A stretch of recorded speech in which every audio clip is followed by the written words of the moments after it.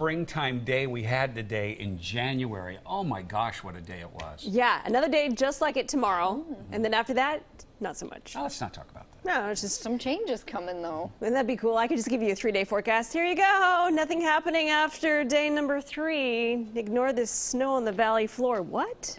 What's happening? We're going to show you here in just a second. Portland right now, 44 degrees, dew point 29.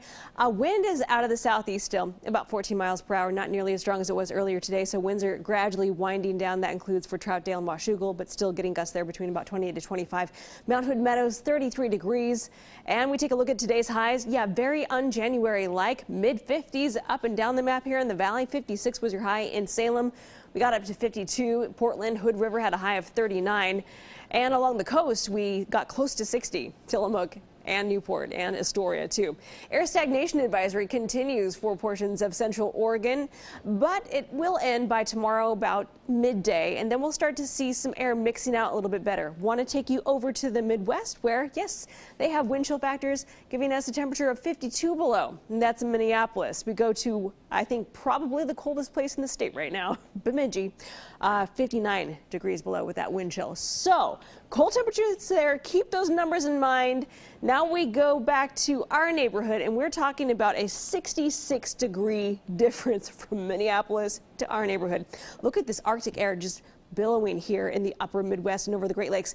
Now watch this pattern as we get through the next few days. Noticing Saturday, Sunday. Now Sunday, see, a little bit further to the north, noticing this dark blue color. Okay, so now watch this carefully. We get to Sunday, Monday and Tuesday, see how that dips down. Oh, all that cold air from Canada dips down into our neighborhood through Tuesday, giving us the chance to see some really cold temperatures and at the same time see some precipitation move into the neighborhood. So what does that mean? That gives us now our potential to see some valley snow.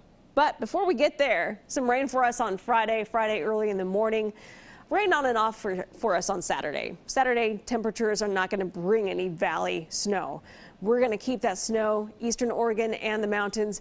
But by Sunday evening, now that really cold air is in place and we could be seeing some of that snow get closer to not just the foothills, but skirting along that 1,000-foot mark, possibly down to 500 feet. So by the time we get to Monday morning, we could see a trace or more of snow on the valley floor. That's Monday morning. But again, this is just one model and we're still 6 days away. So this could change quite a bit.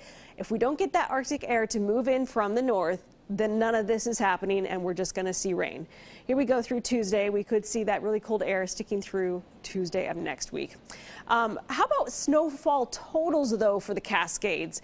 Just focusing on that first. It could be anywhere from a foot to almost a foot and a half, maybe even 2 feet down towards Mount Bachelor. So if nothing else, even if we don't get the valley snow, it looks as though the potential for some significant snow for the Cascades, and we like to see that. We want to see our snowpack increase. Here's your 7-day forecast. Tomorrow's high, about 53 for us. Another mostly sunny day. And then cloudier skies, areas of fog Wednesday evening. Hey, what's that Sunday forecast? It says TV weather. Yeah. Wonder what that means. Super Bowl. Super Bowl. Super Bowl 53 right here on KOIN 6 and CBS, and it's going to be raining outside. Nothing worse than up here watching a Super Bowl when it's sunny outside because you think, I'd love to get out in that sunshine. Right. Not this time. Not this time. Great TV watching weather. Yeah. Thanks, Natasha. We'll be right back.